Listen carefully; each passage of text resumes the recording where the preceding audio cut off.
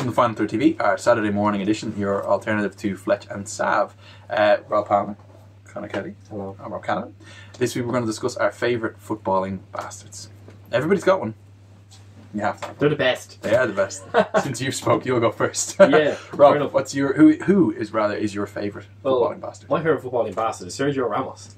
Purely because he's been sent off, I think it's 16 times, and he's 28. Yeah. And that's just brilliant. And the reason why I like him so much is because not only is he a master of the bastard, but he's also a phenomenal player. Yeah. He's an unbelievable player. And when he loses his head, it's often at the cost of his team. You see it even in the Clasico, for one of the goals, the most recent Clasico, for one of the goals that Barcelona scored, he decided to press the midfield even though he had no business pressing the midfield, and there was a huge gap in behind him for which ended up as a Suarez goal. Yeah. It's brilliant, but he takes no shit on the pitch either. If someone is trying to rile him up, he'll take him out of the game, one way or the other. He'll take him out of the game either by playing a defensive masterclass or just by breaking them, kicking them in the back of the leg, drop kicking them in the face or something. If he gets sent off, it doesn't matter. I think he stopped what was trying to happen. One of the trademarks of a bastard player is that he's respected by another bastard player. Right, so in this instance, I'm thinking specifically of Diego Costa. Yeah. You remember when Diego Costa was coming to the Spanish team, and they were saying, "Oh, well, you had all that argue with Ramos in the Madrid derbies," and you said, "I kick him, he kicks me. That's what we do." Shake hands after the game. That's it. I love that. I'm reminded as well of Chiellini and Cavani. Yeah, a really important game at San Paulo, and I think Cavani caught Chiellini in the face with an elbow. After the game, they both just went up to there you go. Yeah, Cavani was back and he looked over his shoulder. Yeah, crack. Bang, yeah. And so they kind of recognise each other, if you like. Yeah. So yeah, it's an appreciation of bastardism. I like what you do. Yeah. I love what you do. You do what I do. I do what you do. Yeah. We're both good. That's it, exactly. What's that? Give us it. Oh, he's been sent off 19 times. Never mind 16. It gets worse. You were generous. Yeah, I was sound. That made for really bad TV. I think it's not TV, it's a YouTube channel. Yeah. Get on it. And since YouTube is new, we can set the rules for what happens. Yeah, we can do what we want. That's the whole point. Yeah, Adam is supposed to be directing this, and he's heard lying on bed. So it's kind of seductively. Yeah, seductively. But he's moved now. That's why I haven't looked over. That's why I'm looking at you. Yeah. Christ, make it stop. But put your balls away, for fuck's sake. You're not Louis Van Gaal. Connor, you're a bastard. My bastard is Marco Materazzi. Nowhere near level of the player that Sergio Ramos is. Was probably made his use to the teams he played for purely down to his bastardism. Because, well, he did tend to come up with important goals as well. He scored in the World Cup final. He scored for Inter in a big game as well. I think it was Mourinho's first season when they won the title. But that guy He's a very Mourinho player, isn't he? Yeah, Jesus, yes. Yeah. So yeah, big time. Remember he hugged him outside San Siro. Yeah. Well, you're the only manager who understood me, Jose.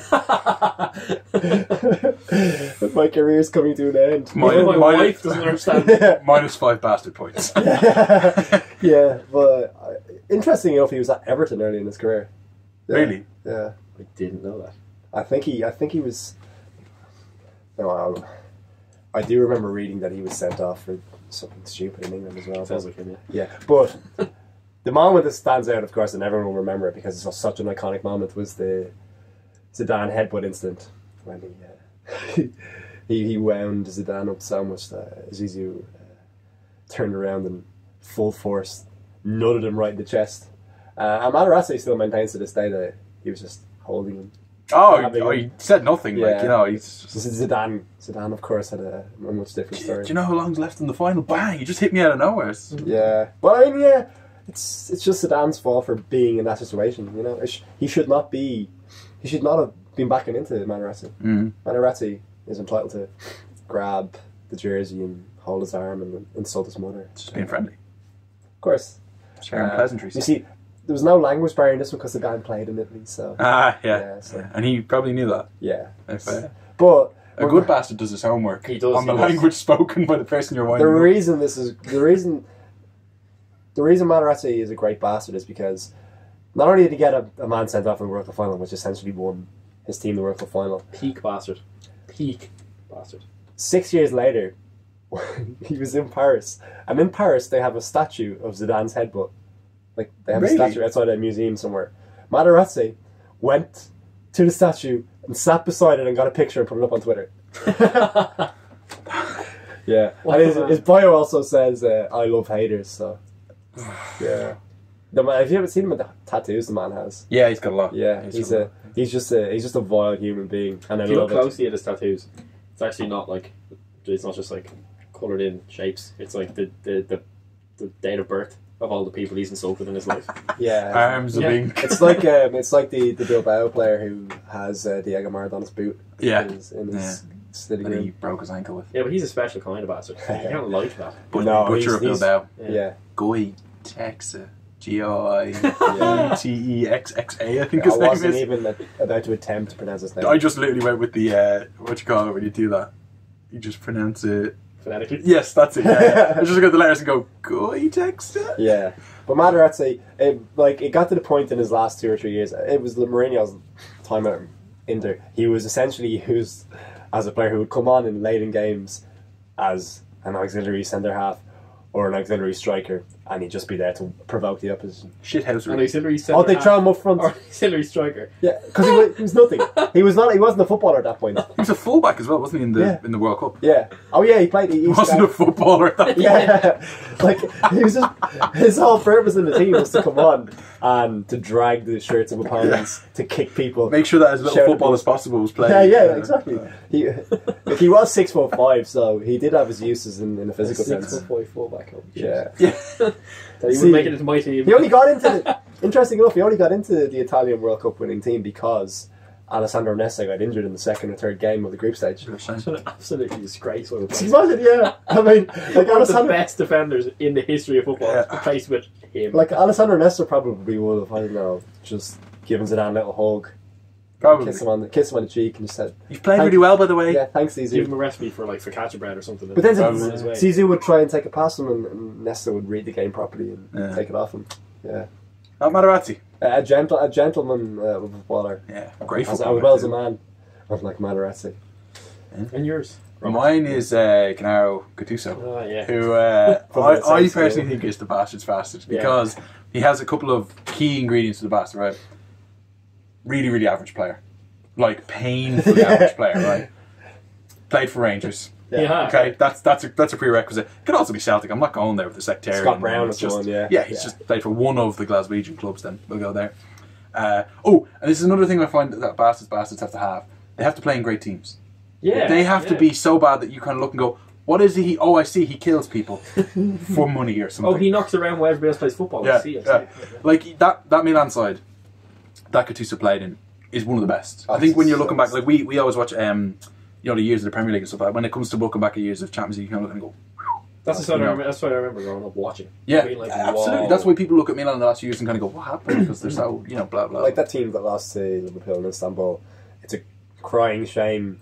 It was a crying shame that they blew that game because Yeah. it was such a great team. It does. On the flip side, it does make Istanbul more incredible because the more of those players that drop out of the game and retire, the more times you see their stats come, you realise that Liverpool side, which is not very good, Traore, Liverpool beat. side, yeah. Yes, that's always the beat that Milan side. So, Vladimir but- Smicer played in midfield. Good player. But yeah, Well- this is turn like in mid. not Champions League final. He's a good player if you take him. Did Sami Hyypiä play as well? Yeah, but he was actually good. He was a good player back He then. was really good. Yeah. No, would he not have been on the way down in 2005 though? No, Well, no, he played- certainly would have been at his peak, but I mean, he never had any pace to really lose. he left Liverpool in like 2009, I think. Oh right, so he was there till the. Yeah. Well, anyway, Gattuso was a bastard. He basically everything that people remember or still think goes on the Italian game in a player. Yeah.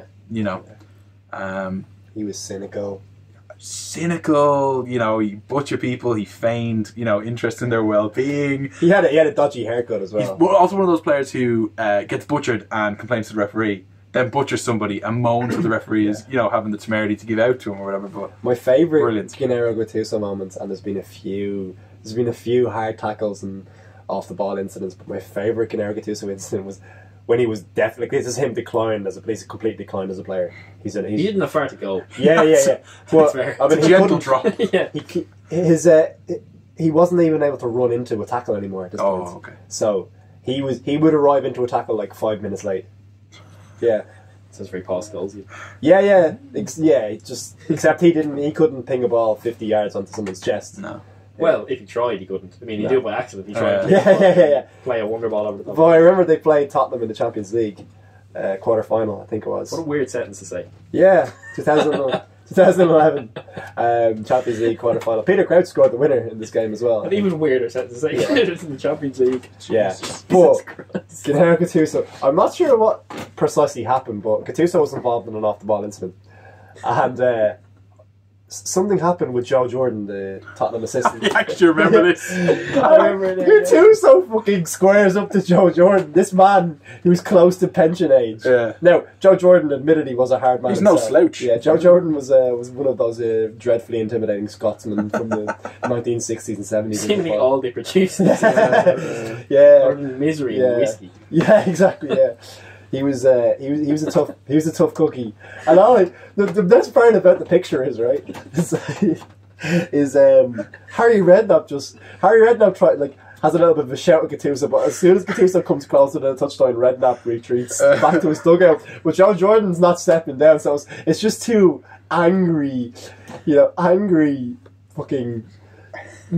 Two angry men who are incapable of showing any weakness. Even Joe Jordan's in his late 60s, and the man is still picking a fight with a man half his age. And Gattuso wouldn't show humility. Gattuso was like, "No, you're not intimidating me." Misery and whiskey. But yes. Oh, another thing Gattuso had actually was crazy eyes. Yeah, it's always a good one. And a beard, a proper beard. Yeah, like real gnarly beard. Proper lumberjack beard. Yeah. He took it into management as well. He was a hot-headed manager. Is he managing now again? Is he? Last I heard, he was managing in Crete. Managing is such a strong term to describe it what implies he gets along with people. Yeah. So, yeah, like I mean, he's an insight into human psyche. Agreeing to work for Palermo was never a good idea. Oh, no. It was never going to work. Already a weird club. But didn't he? Yeah, he managed Kyle Lafferty at Sion. Yeah. There's another Lafferty into the best. There's another bastard. Yeah. Northern Ireland's ever seen. Yeah. I think you'll find. Yeah, he's another bastard. Oh yeah, big time. Lafferty. Oh yeah. Maybe just an idiot. Yeah, because this is what I wanted to do after we got through our three. How are we for time, Adam? Yeah, we're okay. We got time. There are different categories to this, right? Because people often split people into categories that they aren't. Like, so for example, Zidane with the headbutt, he's not a bastard. No, he's a hothead. Yeah, and there is a huge difference. He did that a few times. There's a video of Zidane. It's strangely enough always his head as well. He always headbutts people. Really? Yeah. There was an incident in a Champions League game. He was playing for Juve, and there was like a bit of a tangle of legs on the ground, and he just turns around and nuts someone. It's weird when you watch him play, he's so composed and it's elegant serene, and graceful. It's serene, that's the word. And he headbutts people. That's why Zidane he headbutted a guy in the chest. That's why I love Zidane probably more than any footballer from the mid-2000s, apart from maybe Ronaldinho, because he was so obviously incredible, but he was so obviously flawed as well. Yeah, that's like really that World Cup final exit. Like, I mean, if you're not going to win a World Cup final, you might as well get sent off by headbutting someone and be remembered forever for it. Like, did you ever see the Family Guy thing with Zidane? I already watched I have. I've seen it. Yeah, it's almost as bad as getting a birthday telegram from Zinedine Zidane. So you open the door, bon anniversaire. This is a cake, by the way. But it's pretty good. But yeah, so there are different categories. So there's a reason why they have to be select players. Also, we have to like them. They are our favourite. Yeah. I was going to say Mark Van Hall, but I don't like him. So he's the number one. He's a dickhead. That tackle on Xabi Alonso, 2010 World Cup. Was that not De Jong? That was De Jong. Yeah, no, Van Bommel had a. The chest tie was De Jong. You're right. Van Bommel is the man who, in his final game for PSV, before he had announced his retirement at this stage. His final act as a professional footballer was getting sent off for a 2-footed lunge. I mean, as poetic endings go, yeah, it doesn't get any better. And I wouldn't surprise me. Young's only 31. Yeah. By the way, his birthday's today, so happy birthday. Happy birthday, man. We love you. It's his category. Yeah. But he's only 31. He seems to have been around and aging forever. I thought he was 30 when he was at City. Yeah. That's unbelievable. See, as you were saying, there's varying categories for this. Oh, yeah. There's the Roy Keane category of bastard, when he's just violent. Yeah, just violent. A thug. That which you put you'd put Vinnie Jones in that category, but Vinnie Jones was deliberately like just Vinnie Jones wasn't actually a footballer at all. Yeah, he actually acknowledged that he played. Yeah, Vinnie Jones. I'm pretty sure Vinnie Jones like played up to his persona in his later days because he knew that he What was. you mean it's the hard man he plays in every single film he's in? Yeah, Oh. exactly. He prepared himself for his role. He was acting on the pitch. Yeah. That's Someday someone's going to get me to play in some football film where I'll play a hooligan. yeah. I might as well start playing like that now. I was just talking about that yourself. Me? No, I can't imagine it. Like I've never seen. I'm sure. Guys, where are the analytics? He's nuts, man. If speaking of nuts, if you Google football hardman, the first picture that comes up is Vinnie Jones grabbing Paul Gascoigne's nuts. Yeah, Pretty gay. Yeah, just to intimidate him. I would say. Yeah. Are there any other bastards? I'm trying to think. I kind of rule Cavani out because I know I mentioned him for the elbow, but he fingered a guy at the Copa America last year. Suarez. There's not really too many ways about that, you know. Suarez is a bastard. Speaking of Remember Europe, Hara? No, Rectally. wait, no, that was Hara who fingered him. Yeah, I was Yeah. thinking. Sorry. Uruguayans. What happens when you spend too much time in Wales, you see? I've insulted all of the British Isles. Yeah, like Suarez is another bastard as well. Yeah. Yes. Yeah. Yeah. Busquets is a special kind of bastard. Yeah. Because he's subtle. He's a subtle bastard. He's very clever. He's sly. He's Very sly, clever. he's sly, exactly. He's smarmy. Pepe didn't make the cut because I pick Gattuso over him, and these two don't like him. No. I like Pepe. I've got a lot of He's a time. for teenage Pepe. mutant ninja. John Terry, I suppose. He is a is, He bastard. actually is. I Like, suppose John Terry's a bastard. yeah, big time. Yeah. I think John Terry's a bastard. Was it John Terry who, in a Champions League game, they were defending a corner and he grabbed someone's hand who was injured, or did that happen to him? I'm pretty sure that could have been Carvalho. Carvalho was a bastard. Yes, See, yeah. John Terry was the more upfront player. Like He never really did that nasty. Yeah, though. not Like, nasty, racism yeah. aside, Yeah. but, like, you know, John Terry Never. liked to exert his physical presence, but do it in a macho kind of way. Yeah. Carvalho was the bastard in that team because Carvalho used to do the stuff, the dirty little things the off the ball. sneaky Latino. Do you remember the goal that John Terry scored against Barcelona in I think it was 2005? You can see it on YouTube anyway if you can. It's a front post header where he makes a front post run, and he's being marked by Puyol, but all of a sudden Puyol's not in the shot, and John Terry's heading it in the corner. And then if you watch the replay, it's because Carvalho from behind drags Puyol to the ground and just like trips him, and nobody sees it because he does it so slyly and discreetly. It's brilliant. Nice. Yeah, he'd be the type of player who would grab the opponent's arm and put it on his shirt so he gets. Oh through. yeah, I always Yeah. wondered how people fell for that. You need to put it around yourself as well. So, Yeah, I played with a lot of that as well. yeah, it's a strange one. I never think it would work. Anyway, is that a wrap? Yeah, I'm a bastard.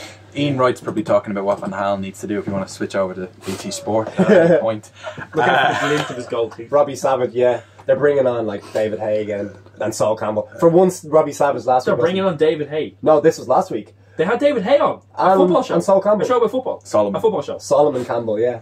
What can David Hay Solomon do? Campbell, who was shown up by Liam in the cafe. Did you read this? No. Oh, I'll show you this afterwards. Okay. Yeah, everyone's probably knows this already. All right. Yeah. Look forward to it. Okay. So leave your comments in the section below. Who was your favourite bastard and what do you think of our selections? Subscribe to Final TV on YouTube. Follow us on Twitter at @thefinal_third. And thanks for watching.